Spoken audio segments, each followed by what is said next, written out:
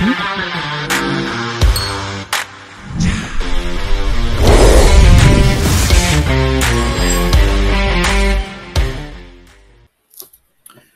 and welcome to the JB&M Sports Fanatic channel. Thank you guys so much for coming through for this video. And so Dolphins safety Jason McCourty and also running back Malcolm Butler, they will be placed on injured reserve after suffering injuries against the Atlanta Falcons Sunday. And so, veteran cornerback Jason McCourty, he may end up needing surgery on his foot.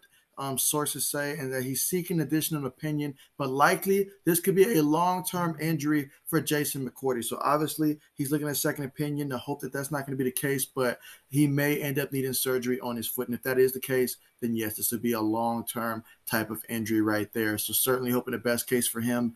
But that's tough right there. Tough break for him. But both Jason McCourty and Malcolm Brown will be placed on injured reserve after their injuries against the Atlanta Falcons, in which the Atlanta Falcons were able to beat the Miami Dolphins in a close matchup. I believe it's 30-28. So there.